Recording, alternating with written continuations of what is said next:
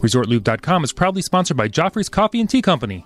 Look for Joffrey's kiosks throughout the Walt Disney World theme parks. This holiday season, visit Joffreys.com for a variety of specialty coffee gifts, featuring mugs, their new coffee variety gift sets, and the brand new Jingle Jangle Java-flavored coffee, with vanilla mint flavor and smooth chocolate and nutty notes, only at Joffreys.com. Please stand clear of the doors. Por favor, manténganse alejado de las puertas. As you board, please move across your car to make room for everyone.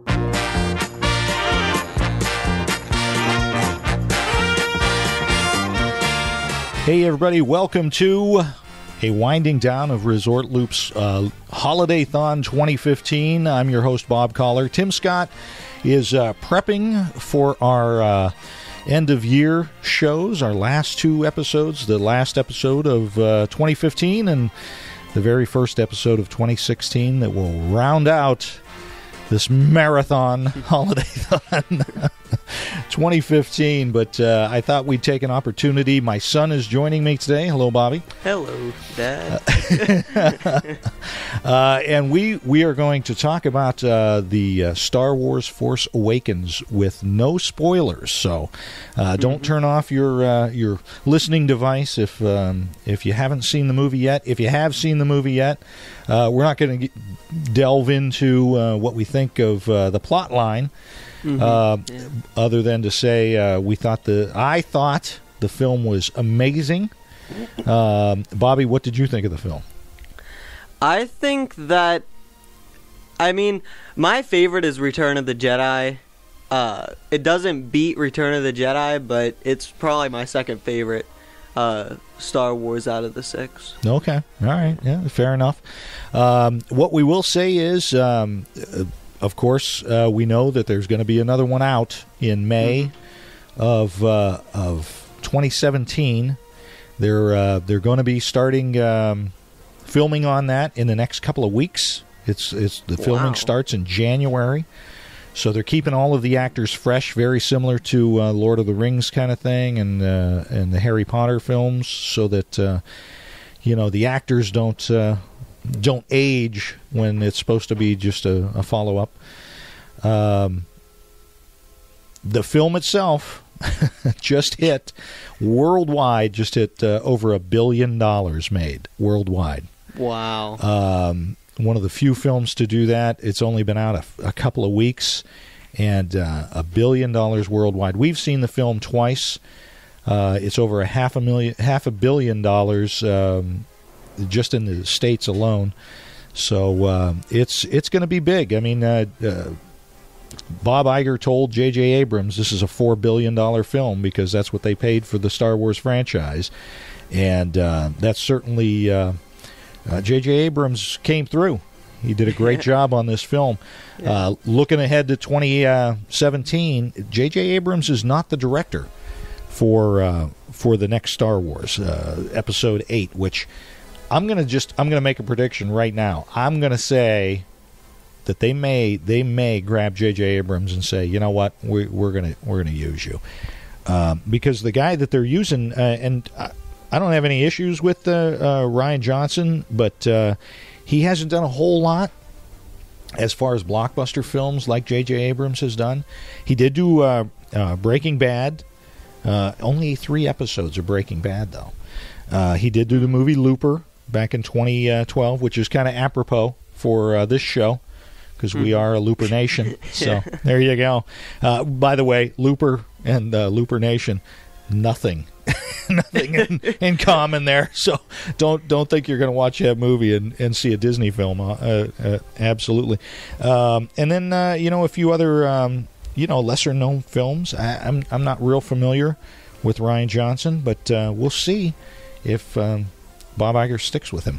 Well, I'm not sure if this is true, but I heard around the web that it was a very shaky kind of alliance between Disney and J.J. Abrams. Right. With him directing Star Wars and all that. I remember him saying that he actually wasn't going to do it at first, but then the person who was trying to hire him said, "What happened to Luke Skywalker?" And J.J. Abrams just had to know, so that's why he did it. Oh, okay. Well, and two, JJ's a big he's a big director. He may have bigger fish to fry. Maybe he's got other contractual things that he has to do. But yeah, there's the new Star Trek movie that's coming out soon. Right, that's coming out. So, by the way, and these are not spoilers. We're not going to do spoilers. But getting back to the Force Awakens, there's some big stars in the Force Awakens. Mm-hmm. And we're just going to leave it at that. There's some big stars you never see. So some of you out there already probably know who we're talking about, but we're going to leave it at that because it's kind of cool that there were some big names that said, hey, we want to be in this film, and but we don't want necessarily, need to be seen. Mm-hmm. And they are in the film, and it's very cool how JJ put them in there and made that happen. But again, going back to Force Awakens, I thought phenomenal show, or phenomenal film. Harken back, for me, back to the original Star Wars Episode 4. Of course, and again, we're just going to talk about things that you may have seen in trailers. So you know that there are scenes, desert scenes. Yeah. Very similar to Tatooine. Mm-hmm. Very cool how that all plays out. The actors, the new actors, I got to say, I was thrilled with their performances. Kylo Ren, the bad guy in this thing, I wasn't too sure after the first time we saw it. Now, the second time we saw it, he does a great job. Yeah, because you pick up on things like, just, for example, just the way he talks, and like, there's like definitive features about Kylo Ren that makes him the kind of person that you'd think he'd be. Right, exactly. So we're gonna need out of Episode 8 a lot of backstory, because there's a lot of stuff that happens that we don't get the backstory to. Great to see Han Solo and Chewbacca back. Mm-hmm. It's very cool how they get back on the Millennium Falcon. How that all happens, how that all plays out. Very, very cool. And I noticed Chewbacca had a bigger role in this one than he did in the original trilogy. Chewbacca was hilarious. Yeah. He had some of the funniest lines, if you will. I mean, as much as Chewbacca can have lines. But I thought Chewbacca was fantastic. He was very funny. He was a lot of fun. Mm-hmm. Of course, Harrison Ford, Han Solo. His great one-liners. Yep. The interaction between him and Chewie were fantastic. Loved that. And but I got to tell you, the breakout star for me in the whole thing, BB-8. I like BB-8, but I think the craze about him, like, he'll never be an R2-D2 or she. Wow. Wow. We aren't really sure. Right. What if droids even have gender? Yeah, right. But just the personality that they were able to give BB-8, that's true. Yeah. Was fantastic, I thought. Yeah, I thought that was a lot of fun. Great to see the original cast. Makes me feel old seeing how old they are. I got to be honest. But very excited for the next one to come out. We've already seen this one twice. Do you think we'll go back and see it again? Well, I know I'm probably going to see it with my friend Daniel. He lives right across the street. I don't know, maybe. Yeah. Maybe. But back to the next one, you said that there's going to be a lot of flashbacks. I think that it's more going to be an Empire Strikes Back, where the backstory is just kind of explained through dialogue rather than actually showing. Because remember in Empire Strikes Back, Obi-Wan, or more like Ben, tells Luke that Darth Vader is his father. Mm-hmm. Not really a big spoiler now. The movie's been out. Yeah, if you don't know that by now, that's yeah. But like he explained most of what happened to Luke, just through dialogue and through the plot on Dagobah. So I think they're going to at least try to replicate that in the next one. Well, that's a good point. Yeah, they might just use dialogue to get that point across. I would like to see. I don't know. I would like to see some flashbacks. I would like to see some the backstory really developed. Oh yeah. Because the characters you're going to find when you see the film, the characters there are certain characters that are definitely going to need that backstory. Yeah. But these new characters that they have in Rey, the girl, Finn, the young man, and of course Kylo Ren. Those three, brilliant job. I think they did a great job, and I think I can't wait to see what their backstory is, how we get them, and I certainly hope that they really develop them in the next film. It's just a beautiful film. One of the problems that George Lucas had was when he went back and he just plugged in all that CGI. Oh yeah, in the original the prequel trilogy. Oh, well, even the original, going with the yeah. Blu-ray and the things he plugged in, it was so perfect the first time, but he didn't have the technology to put in the things that he envisioned, and I think that took away a little bit from the movie. Yeah. This one was very similar to, I think, the original 3, 4, 5, and 6, where it wasn't as much. I mean, there was some beautiful CGI. Don't get me wrong. Yeah, but it wasn't like gunked up by it. But there wasn't an overload of in your face. Right. Right. Yeah. Many of you will be very happy to know no Jar Jar Binks. I mean, I would have loved to see Kylo Ren take off his mask and two fish ears plop out. All right, there's a spoiler. Kylo Ren is not Jar Jar Binks. So I would have been mad. Don't think that. I would be terribly, terribly mad.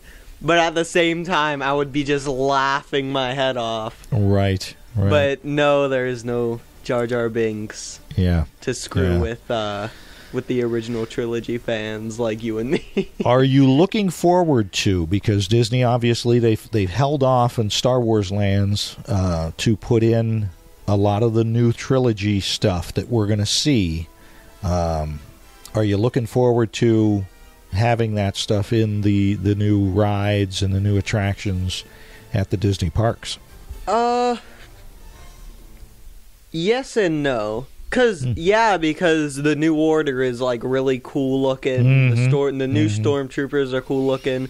It'd be cool to visit the exotic locales that are in the movie and planets and things of that nature. Right. But then it would also, in a way, kind of contradict the original trilogy by having it in the same ride.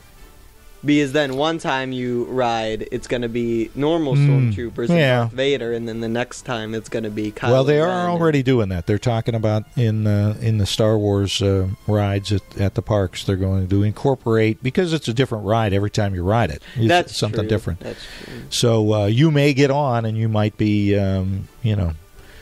doing battle in a Force Awakens setting. Yeah. Or running from Kylo Ren.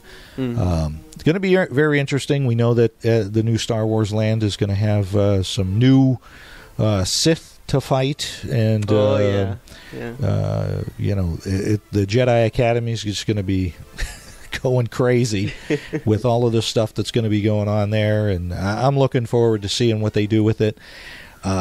Thrilled that the movie's doing extremely well. I think that it's well deserved. It's not a bunch of hype that, in a lot of cases, it's not deserved. I think that J.J. Abrams did a great job.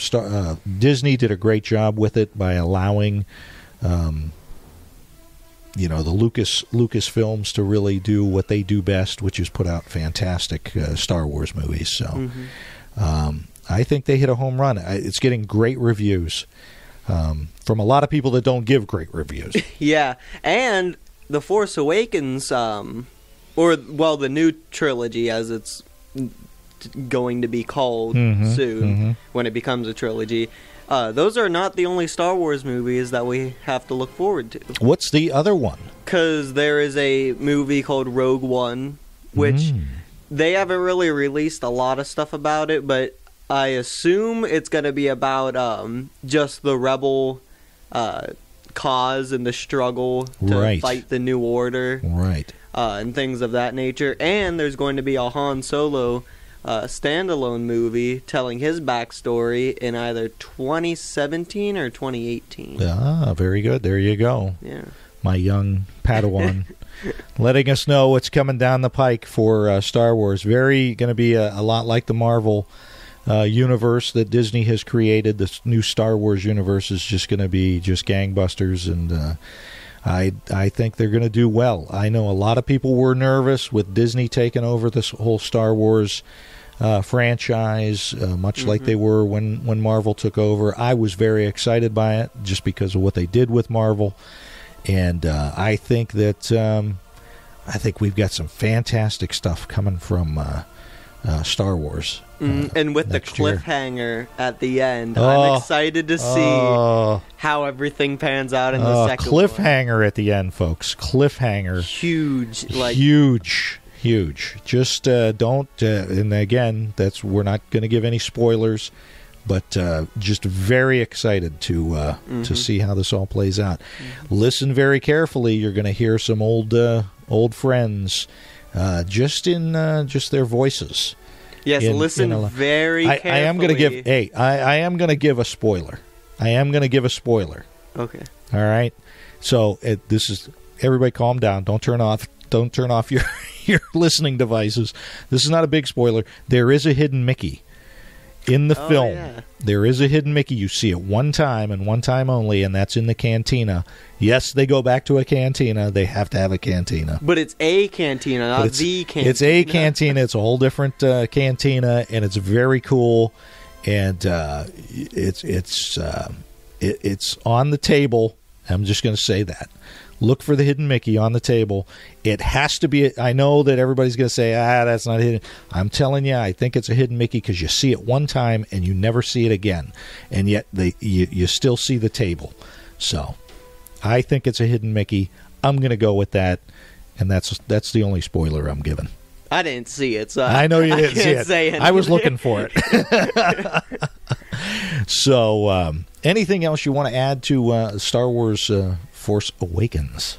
It was a great movie. It was great seeing my favorite character in it.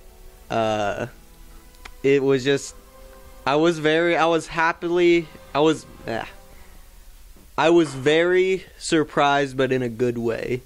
Yes. Because reintroducing something as old as Star Wars, and Star Wars has a special place in everybody's heart somewhere. But introducing something like that, it's very easy to make people angry by screwing it up. Oh, yeah. Even the slightest bit. Yep. But they just went classic Star Wars. Yep. They tried to replicate the original trilogy, and I believe they did a fantastic job doing that while introducing new concepts and new plots in the process. Absolutely. And I will say this: there are very few movies. I can't. Maybe Jaws is one of those movies, but very few movies where you hear audible gasps out of people, and you will hear that. Yeah. In this movie, several times there are audible gasps from the audience that are seeing it for the first time. I noticed it the second time we went because we knew what was coming. And I was waiting to hear how people reacted to certain things in the movie, and it's impressive. I started openly laughing, just not because I thought anything was comical or anything like that, but I just started openly laughing at the opening text scroll of Star Wars The Force Awakens just because of how happy I was seeing Star Wars again, and this time for the first time, because I just watched the original trilogy, and I didn't have to wait for anything. Yeah. But seeing it just for the first time, I just started laughing, seing the opening text scroll. That music, you'll hear the music throughout the film. They didn't overuse the music, which I kind of liked. They had their own music. It's got its own sound to it, which is very good. But you still get some of that John Williams interspersed, the original Star Wars theme music in there, which just, oh man, it does. It pulls at you because it means so much to you when you hear it. So, Bobby, anything else about Star Wars Force Awakens? I suggest that anybody who is watching this that has access to a movie theater or eventually a Redbox or Netflix, watch this movie as soon as humanly possible because you will love it. I guarantee you. Yeah, I think you got to see it on the big screen. Yeah, it's going to be fine. I mean, you know, we've got surround sound here at the house, and then a decent size HD TV, but it's not going to be the same. You got to go see it at the theater and enjoy it in that huge surround sound that they're using there. So, that is all I've got. As we always say, you know where to find us on the social media. Thank you all for tagging along on this HolidayThon with us, and we hope you all had a very, very Merry Christmas and a Happy Holiday. All of the holidays that are celebrated, and also please be careful. We know that New Year's Eve's coming up. Please be careful on the streets and take care of yourselves and watch out for everybody else. We hope you have a fantastic New Year's Eve, and hope you listen to our New Year's Eve show coming up tomorrow, where we little teaser. I am going to give a teaser. We review 2015. Kind of like we always do. So, anyway, everybody, thanks for listening. You have been listening to The Gateway to the Magic. See you, everybody.